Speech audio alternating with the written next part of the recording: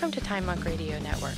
I'm Gemini, and we have Susan Wheat joining us to continue our discussion of healthy breasts. Welcome back, Susan. Thank you, Gemini. I'm so glad to be back here with you. You know, last week we were talking about keeping our breasts healthy. And every October in the United States and Canada, we are subjected to Breast Cancer Prevention Month, right? Yes. And for many, many years, I have been saying, could we please have Breast Health Awareness Month? Now, is there a difference? There certainly is. And one of the differences is that Breast Cancer Awareness Month is sponsored by the makers of mammography film. And they want you to believe that your only hope is to have a mammogram. When I was working on breast cancer, breast health, the wise woman way, Dr. Susan Love got in touch with me and asked me to include in my book recent research that had found that upon autopsy, healthy women who had died accidental deaths were found to have ductal carcinoma in their breasts about 40% of the time. Does this mean that there's an epidemic of breast cancer that we don't know about? No. What we know now is that ductal carcinoma in situ is common in women, and that usually, like prostate cancer, go back to what we talked about last month, that prostate cancer can be very slow-growing. It can be in a quiescent state where nothing really is happening. And this is true of ductal carcinoma in situ. So long as it is not smashed, so long as it's not irradiated, so long as it's not cut, it's not going to do anything. The head of the mammography program for all of the United Kingdom quit. And his statement when he quit is, we are creating an epidemic of breast cancer by using mammograms. Mammograms are picking up ductal carcinoma in situ, which is not really cancer, and in the vast majority of cases would not go on to be cancer. But there is one way for sure to turn it into cancer, and that is to cut into that breast in any way at all and to disturb those cells. So this is kind of scary information. What's going on here? What's going on is a huge divide between people who say mammograms do not provide early detection, and mammograms give women a false sense of security. They do not lead to a reduction in death from breast cancer that we are being told. And another side that's saying your average American woman is not going to take care of herself. She's not going to eat lentils. She's not going to drink red clover. She's not going to massage her breasts with herbal oils. She's not going to be in touch with her body. As a matter of fact, she is going to be totally dependent on the doctor's 2-minute examination once a year and a mammogram to find out if she has breast cancer. And the rest of the time, she is going to act like her breasts don't exist. I guess I have a different opinion of women. I guess I think that if women are given information about how they can keep their breasts healthy, that they will want to do it. And they will say, gosh, I don't have to do a whole long big breast exam. I mean, wow, if I spend even 10 seconds a day touching my breasts, that's a minute a week. There's 52 weeks in a year. That means I'll have touched my breasts 52 minutes in 1 year. Would that be better than a doctor touching my breasts for 2 minutes? You bet it would. When my book, Brustkrebs, Brustgesundheit, der weisen Frauenweg, was published in Germany, that's breast cancer, breast health, the wise woman way, I was booked to teach at a brand new series of breast cancer treatment centers that had just been opened up throughout Germany. And at the first one, I looked at it. Fortunately, there were women from town there as well as the interns from this place and the doctors there. And, they struck a little fear in my heart, I must admit, but I looked at them and, put on my most winning smile and said, I'm not here to argue with you. I'm not here to say anything other than bravo for the great work that you do. And, I am not against your methods at all. I have friends who are alive because they did chemotherapy, and friends that are alive because they did radiation therapy, and friends who are alive because they did surgery. And you're not going to find me doctor bashing or putting down what you do. But I know, and you know, that from the time that a breast cancer cell starts growing in the breast, if it has an average doubling day length of 100 days, that until it's big enough to be seen on a mammogram, which is at least 1 million cells, it's going to take 7 years. And that there are women sensitive enough to feel proprioceptively something happening in their bodies before that tiny speck of 1 million cells that we can see on a mammogram. And that woman is going to come to you and say, there's something going on with my breast. And all you can say to her right now is, I can't find anything. Don't worry. And pat her on the head and send her home. And I've got some things that you can offer her, like red clover infusion and eating lentils, like seaweed and mushrooms, that she can go home and she can do, and she can feel that she has power and participatory effect on her own life and her own health. And perhaps if she does have early stage cancer, maybe she can turn that away. Well, the main MD got up and he glowered at me and he said to me, if she has cancer, I find it. If I don't find it, she doesn't have cancer. And stalked out. Because not everyone wants us to have power. We can't expect that all healthcare practitioners are happy to have us say, no, I'm not going to do a mammogram. My breast health is in my own hands. I love the woman who said to me, I get up every day and I walk to the bathroom mirror. I put my breasts in my hands and I say, you're in good hands with me, girls.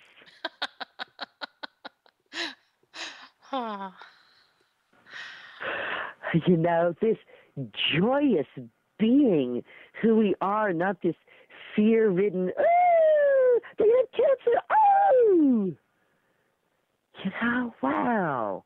How did medicine ever bring us to such a state? So mammograms, I want to know, I said, how much radiation is there in a mammogram? Have you ever asked that question? No, I have not, and I don't follow the typical protocol that they hound you to follow, so no. Well, one person said it's about the same as living in Denver. And actually, 1 week at a high altitude like Denver is about 1 millirad of radiation. Or somebody said it's like taking a jet flight across the country. And a jet flight of 6 hours is 5 millirads of radiation. For comparison's sake, a chest x-ray is about 16 millirads.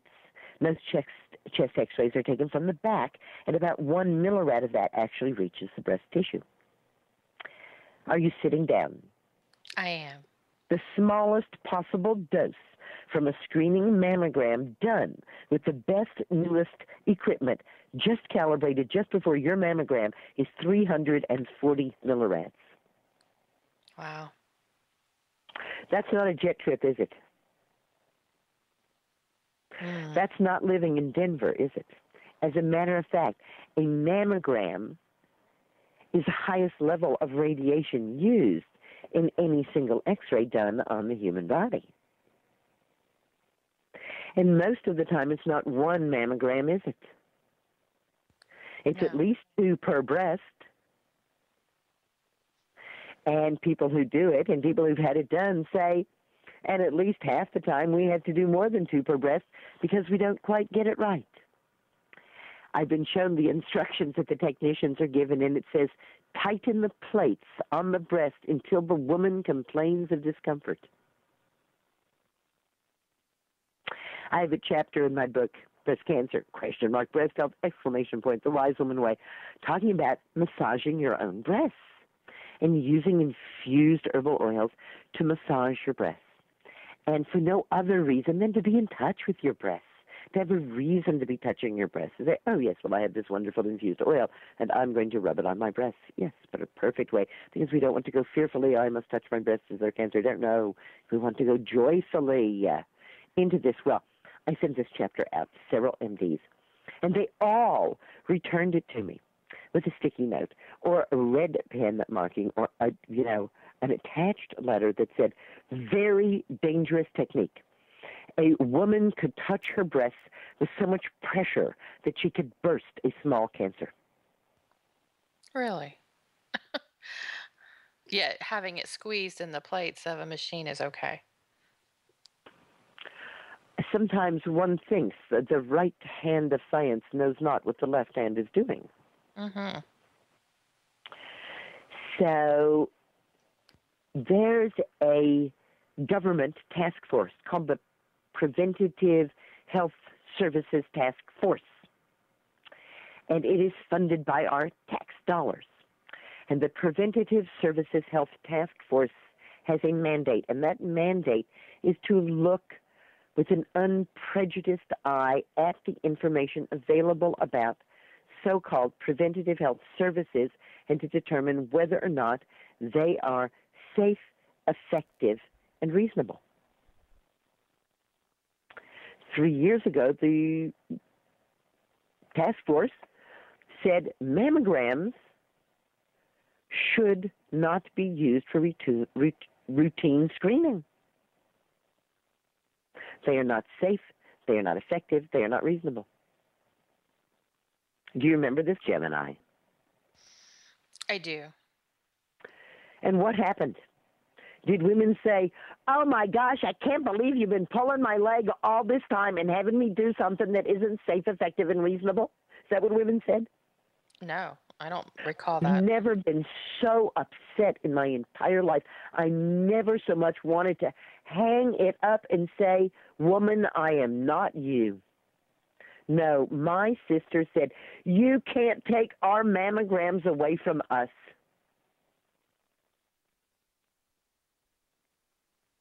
It's kind of like reverse psychology. You know?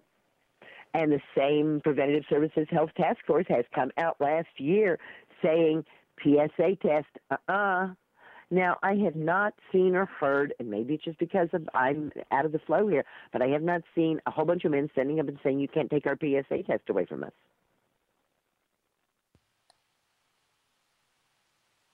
So it's interesting to me that women have become so wedded to this idea that mammograms keep them safe and that mammograms are preventative medicine. They are not preventative medicine. As a matter of fact, if you had a mammogram every year between the ages of 40 and 60, within that 20-year span, your breasts will have received more hard radiation than a woman epicenter in Hiroshima when we dropped the atomic bomb. Wow. That's startling to think that. And I don't know what the recommendation is for the mammograms, what the typical protocol is, like if they do it at 40, 45, and how often. I don't even know. And you know what? It's very hard to know because it's a shifting sand.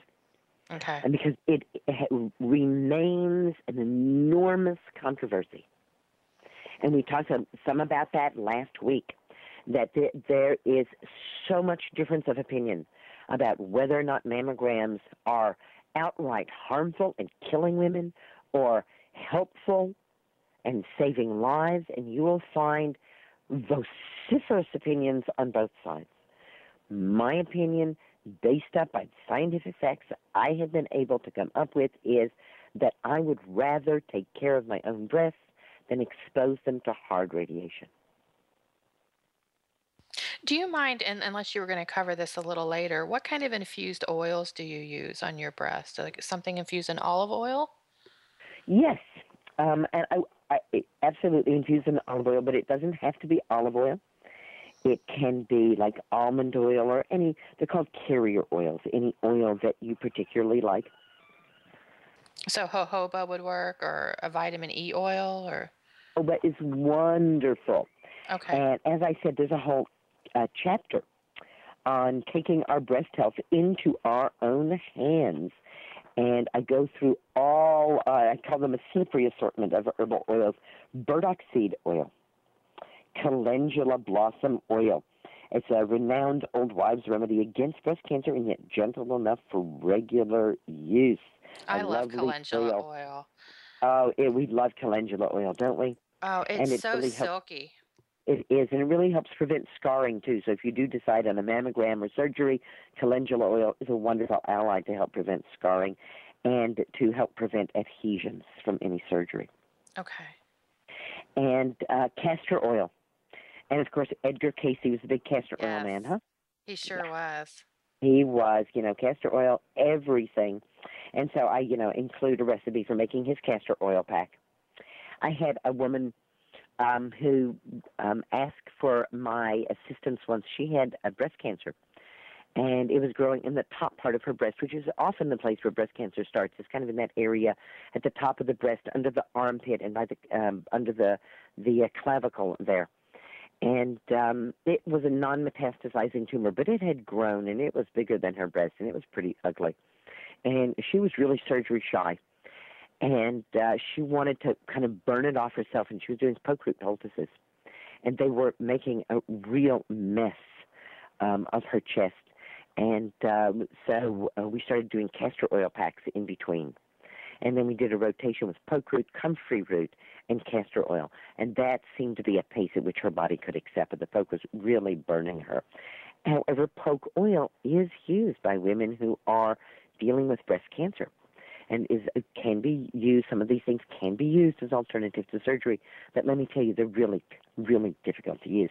Dandelion flower makes a great oil. And if you go back to my green book, Healing Wise, Dr. Dinty Leon says, I love the lady's breasts. I'm so good for the lady's breasts.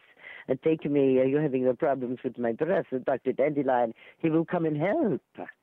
So that dandelion flower oil, superb ally for regular massage and people who are doing a therapeutic breast massage. And that is one of the most blessed things that has grown out of my book, is that I really put out the call for more massage therapists to do breast massage, to not act like, they act like there isn't a front of your body.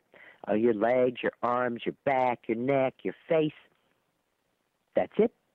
It's like, come on, the breasts are important too. And so there are more people actually doing breast massage. Now, non-erotic, healthful breast massage, just like the rest of the massage. We do want to beware and not use essential oils. I think we've talked about this before. Yes. And we also talked about them in relationship to gut flora. And we were just talking about the importance of being able to ferment things and to get those things from your foods in our last segment. And the essential oils cut down on gut flora. So we don't want to use essential oils in our breast massage. We just want to use the infused oils. One woman who is doing quite a bit of breast massage, and that includes women post-surgery who've had cancer, women who are just in the early stages of diagnosis, and women who want to prevent. She loves the evergreen oils. She uses cedar. She uses white pine. She uses thuya. She uses spruce.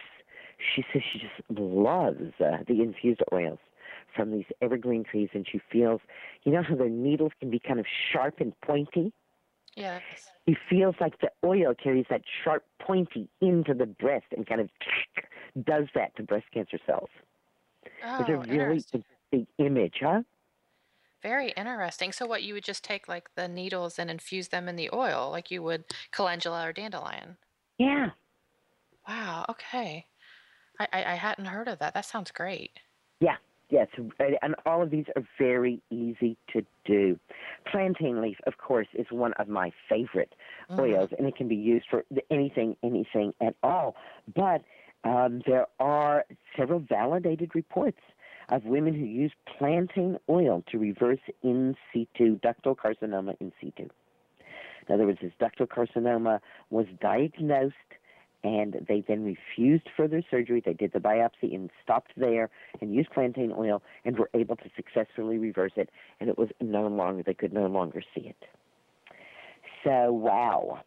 Hooray for our ordinary plantain leaf oil. Red clover blossom oil, we were talking before about red clover blossom and how the infusion can keep our breast healthy. Well, the infused oil melts away all kinds of lumps and helps the lymphatic system reabsorb and get rid of cancer cells. So if you had to choose one of those oils, do you have a preference? Well, there's three more: St. John's wort oil, yarrow oil, and yellow dock oil. Okay. And yarrow oil has an interesting side effect. It cuts down on the growth of new blood vessels. So if there's a diagnosis of cancer, what we want to do is we want to prevent metastasis. We want to prevent the growth of blood vessels to the cancer. And this is what the newest drugs do.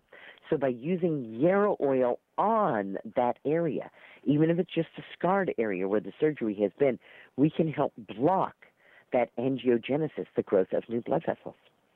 The yellow dock oil is a classic oil that has been used for hundreds and hundreds of years against all hard swellings, tumors, growths, eruptions, cancers.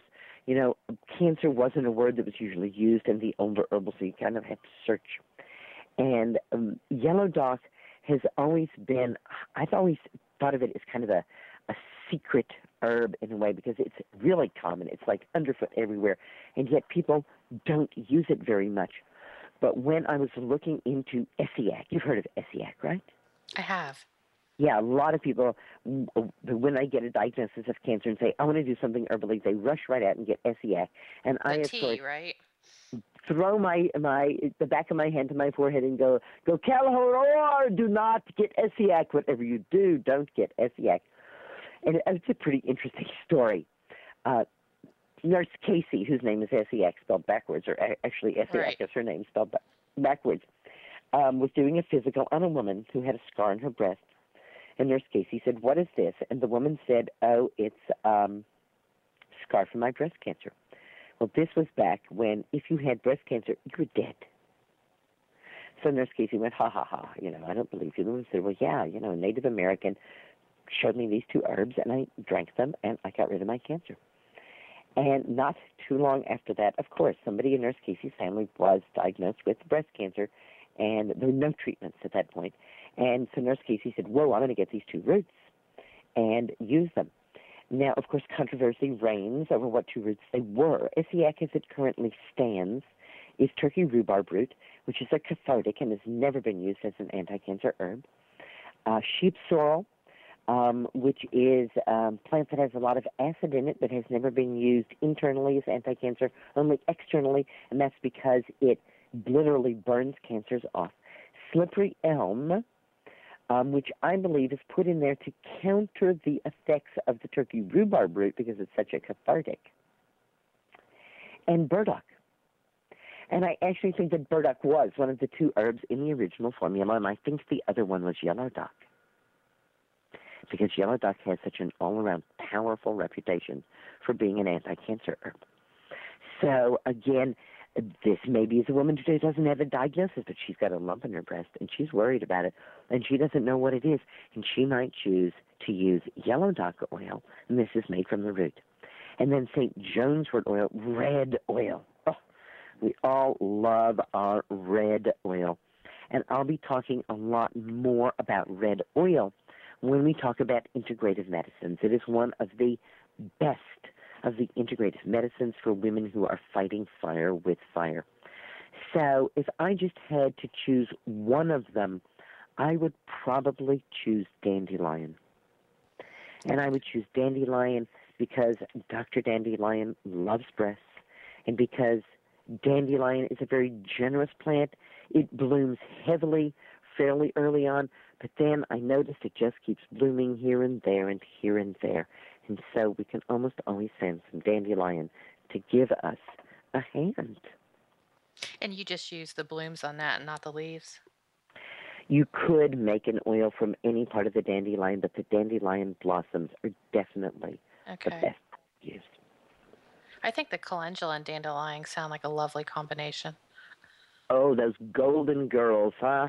Yes. I know I have never been able to successfully grow calendula, and I have tried so many times, and people look at me and go, but it's so easy to grow, and I go, well, maybe it just doesn't like growing in rocks, because I have two kinds of soil where I live, broken rock and solid rock.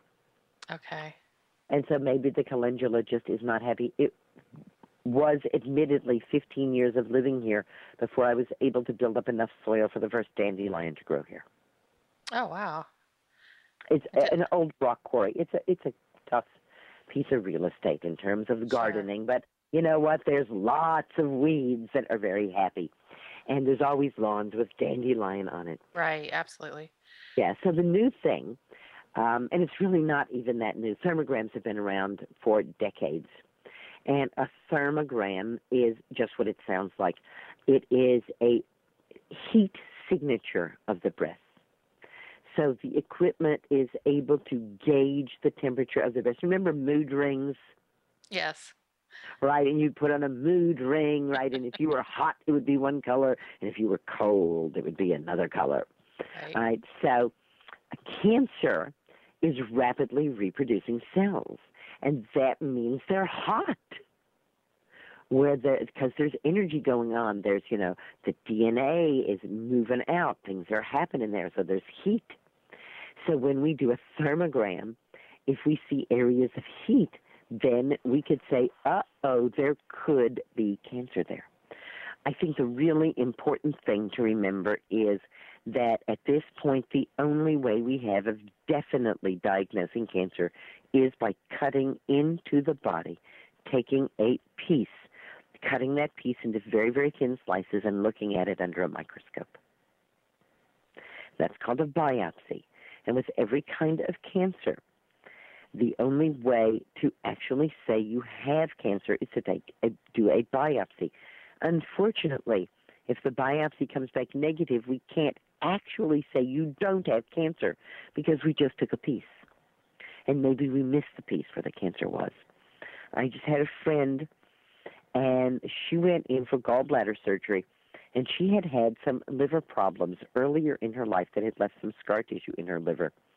And the attending physician said, I would like to do a liver biopsy while we're doing the gallbladder operation. And I was kind of, they want to take a slice out of your liver. And she said, I don't know, I just have a feeling we need to do it. Well, the slice that they took contained a cancer. And the slice was big enough to get the whole cancer. And the edge where the cut was 0.03 centimeters from the cancer. So you think how easy it would have been for them not to get it. And yet her intuition and the surgeon's intuition were right there honing in, and they found it, and it's gone. So, as I said in our last session together, we will be talking about surgery and chemotherapy and radiation because these are not things that we want to avoid at all costs, if all costs means death. All right, as I said, I have friends living because of these things. So is a thermogram better than a mammogram? Wow. I wish I could just say, sure it is. But again, it's hard to say. I've had women call me up in real despair and panic. One of them went to have a thermogram, and she said to the person doing the thermogram, look, I have a little bit of mastitis, I'm still lactating, and you're going to find that hot area in my breast.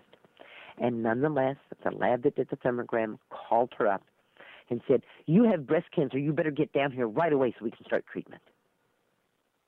Oh. And even if you don't, when you hear those words, oh, well, sure. It takes your breath away. Yeah. It does, and it takes a lot to regain your center and say, I do not have cancer. And to deal with, and modern scientific medicine can be very aggressive about pushing people into treatment. because they are used to people not liking the treatments. So if we don't want them, we do really have to stand up. So thermograms are not without their problems, and probably even more difficult. Many women have gotten in touch with me and said, I told my doctor I wanted a thermogram, and they said, sure, you can have a thermogram, but it's a thermogram and a mammogram. You can't have one without the other. Well, of course, most women are interested in the thermogram, so they don't have to have a mammogram. In certain cities that I've been in, the women have to bust themselves to a thermogram clinic. But again, let's come back to you're in good hands with me, girls. You know, it's not that you suddenly wake up one day with a big lump in your breast. And if you do, the mammogram won't help you, because there are cancers that double much faster than every 100 days. There are cancers that between one mammogram and another can get big enough to kill you. So you can have an all-clear mammogram and an appointment the next year and die in between. So being in touch on a daily basis, to me, is far better than a mammogram or a thermogram. Because when I do either a mammogram or a thermogram, and I'm not against them diagnostically, we're talking about screening. We're talking about based on fear. Do I have cancer? I need to look in there and see. All right? Did we ever as children hear the story of Pandora's box and what happened when she opened the box? Yes. I feel like the mammograms are Pandora's box. Leave that box closed. I'm not saying stick your head in the sand and be an idiot. I'm saying be more proactive than a mammogram would be.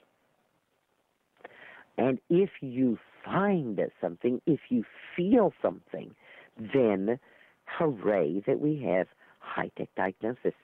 Usually, when I write the book for one person.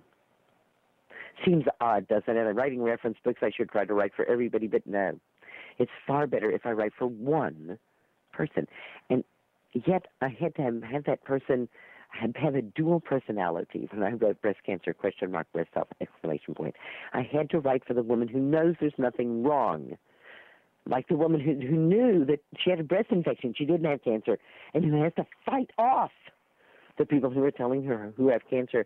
And I wrote for the woman who knows there is something wrong, and they're patting her head and telling her to go home and not worry.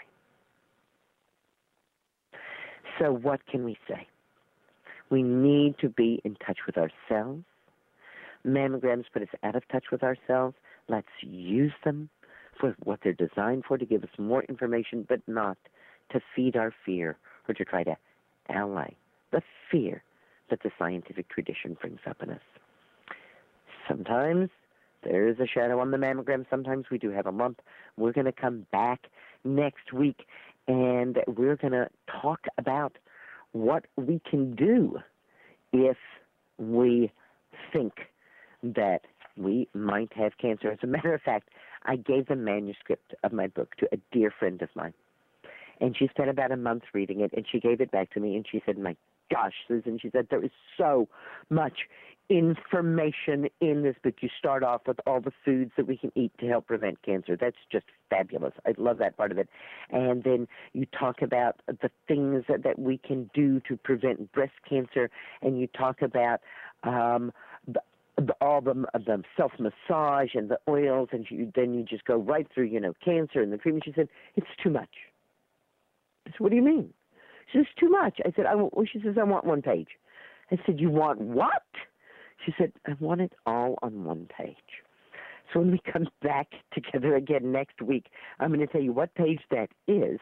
It's called the Breast Lump Option Circuit, where I did my best to put it all on one page for you. I've so enjoyed being with you. Green blessings, Gemini. Thank you, Susan. And, just to wrap this segment up, something you said has struck me. And I think sometimes we need a reminder of this, that it's really important as women to really stay in touch with our intuition and find our center and not become complacent and lax, and hope that the medical profession will find stuff that's going on in our bodies when we should be in tune with it every day. And I think that's really important. Yes, not in tune based on fear, not being anxious, I had a student who called me up every week and she said, I'm going to get breast cancer. I'm going to get breast cancer. Oh And my. I did my best to say to her, whoa, let's, let's stop with this and let's say, what can we do not to get breast cancer? And she said, no, I'm going to get breast cancer. And 2 years later, she called up and she said, see, I got breast cancer. Like she manifested that, maybe. Well, it's hard to know now, isn't it? It is. Did she really know that she had breast cancer? Or did she manifest it? Wow, nobody can say. Right. There's just no way to tell. So we always make the best decisions we can with the best information we have at the time, and let's love ourselves. Absolutely. Even if we make a decision that we later decide, wow, I have some new information and I wouldn't have made that decision today. Okay, Right. made it in the past. We always make the best decisions we can. I agree. Well, thank you so much, Susan. And I'm sure I'm going to have a few questions for you in the next segment. And this is very informative, and so appreciate you being here with us at Time Monk Radio. Thank you so much. Join us next week where Susan will return with a discussion of promoting healthy breasts. On behalf of Time Monk Radio, be well.